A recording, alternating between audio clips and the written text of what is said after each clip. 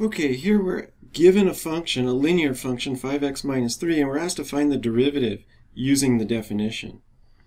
Well, we can simply, we can see that if we did use the power rule here, the power on the x is 1, 1 times 5 is 5, and then the derivative of a constant is 0, so the answer is going to be 5. But let's go ahead and use the definition like it asked. Now, the definition of the derivative is the limit as h goes to 0 of f of x plus h minus f of x all over h. Okay, so in this case we have the limit as h goes to 0. To find f of x plus h, we plug in x plus h wherever we see an x in the original function.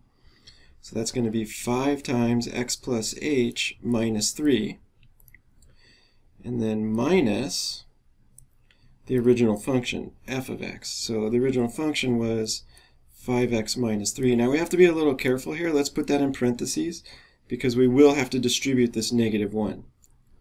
And it's that whole quantity over h. Alright, now we can calculate the limit after simplifying this expression using a little bit of algebra. So let's go ahead and distribute the 5. It gives us 5x plus 5h minus 3, and then here we'll distribute this negative 1, so minus 5x plus 3 all over h.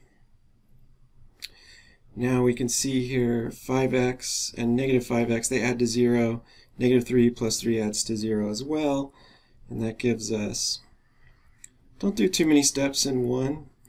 So here I'm going to write this out. What's left is 5h over h, and then we can divide out the h's. And we get the limit as h goes to 0 of 5.